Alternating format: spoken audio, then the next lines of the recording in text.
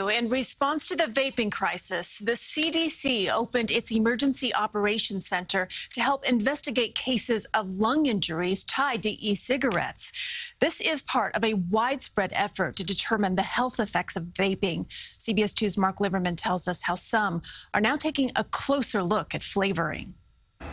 Scientists from Yale's School of Medicine are getting the word out about their research on flavored e-cigarettes. Their findings show chemical reactions between the flavor compounds and the liquid nicotine in vaping products. So what is being added by the manufacturer is not actually the chemical compounds that the users are being exposed to. There are chemical reactions happening in the liquid. Researchers at Yale showed us the custom vaping machine they built to analyze the chemical makeup of flavors. Many of these chemicals are known to be inflammatory agents, are known to have toxic effects, but we still have to determine things like what concentration and dose do these inflammatory effects appear. Researchers say flavors are a big worry because they attract children and teens to start vaping.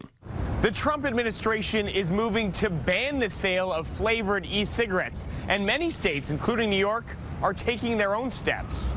Adding to concerns, a new study from researchers at Duke Health. It shows a flavoring ingredient that can potentially cause cancer is found in high levels of e-cigarette liquids and smokeless tobacco products. The chemical called pulegone is in menthol and mint products. This is really a big health concern for the vapors because they're putting this chemical in much higher levels than what is accepted by FDA. The FDA banned the chemical as a food additive last year.